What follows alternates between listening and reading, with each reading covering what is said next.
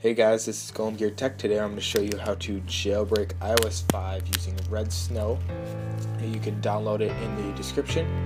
So the first thing you want to do is open Redsn0w and click jailbreak, and then this will pop up and it will say this device can be jailbroken using either DFU Ramdisk method or the backup restore method. We're going to be using the DFU Ramdisk method because it's the quickest, but feel free to do the backup restore method if you'd like. I will do another video on how to do the backup restore method. I have a link in the description on how to do that. So since we are going to be doing the DFU Ramdisk method, we are going to click yes, and now it's going to say please make sure your device is both off and plugged in. So we are going to turn off our iPod that we're using.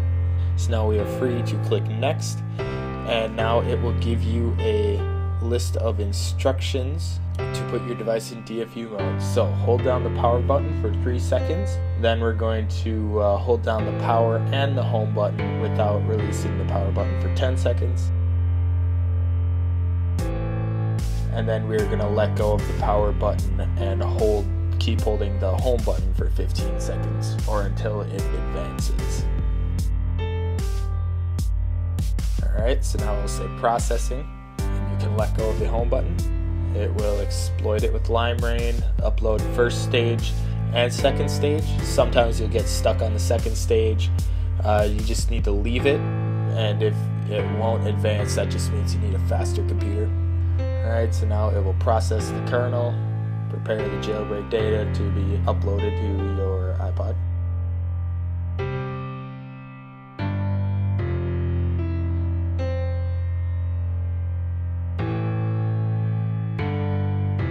Okay, now you get this screen. Basically what we're going to do here is just have install Cydia and enable battery percentage check. That's the simplest way to go, but if you have custom packages, select the middle one. So we're going to click next, and it will upload the RAM disk.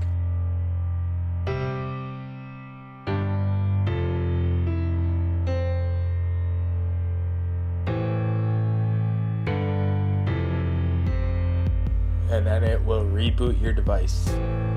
And now you'll see that you're done with Redsn0w, and all this text will start popping up on your iPod. You just want to wait all that out until the pineapple pops up. And it will say moving applications. This is going to take forever, so I'm just going to cut to after it's done moving the applications. And it will install the bundles and restart. Once it's done restarting, you need to go to Cydia, and you can choose user, hacker, developer. This is just basically choosing how much stuff you want to see. Choose developer, just so we can see everything.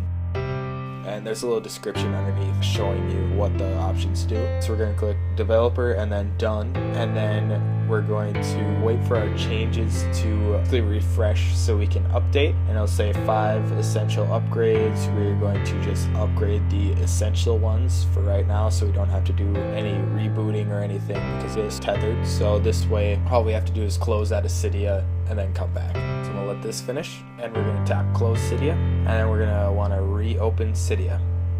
And it's probably going to crash the first time. Don't worry, just reopen it again. So now we want to go over to search, and we're going to search for Rocky Raccoon 5.1.1 Untether, and we're just going to install this. And what this does is it makes your jailbreak untethered. Alright, so this is going to install, and then after that's done installing, we can go back to all of our changes, and we can upgrade the rest of the way.